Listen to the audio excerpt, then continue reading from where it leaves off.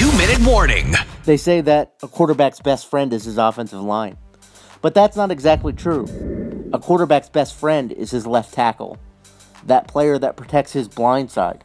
And for a quarterback like Eli Manning, that player that gives him the opportunity to stand back in the pocket and get the ball to players like Odell Beckham Jr., Sterling Shepard, and Paul Perkins with confidence.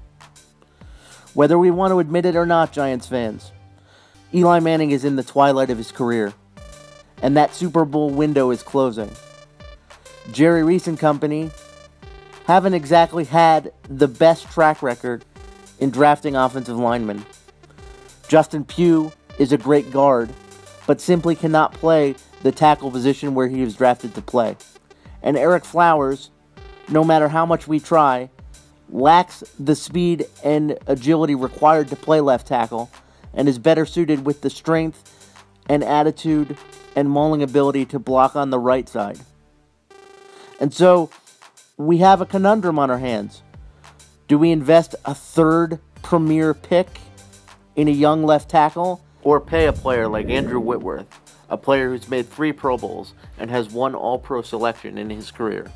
A player that's missed 2 games in the past 8 seasons, the amount of money that it's going to be required to sign him. Yes, he's 35. Yes, that's old by NFL standards.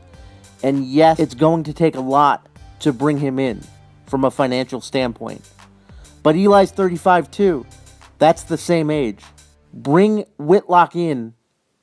Show Eli that you care about him and that you're invested in making his final years here in New York of the highest quality. Give him what he needs to succeed. And allow Whitlock and Eli to ride off into the sunset together with 1 or maybe even 2 more Super Bowl rings.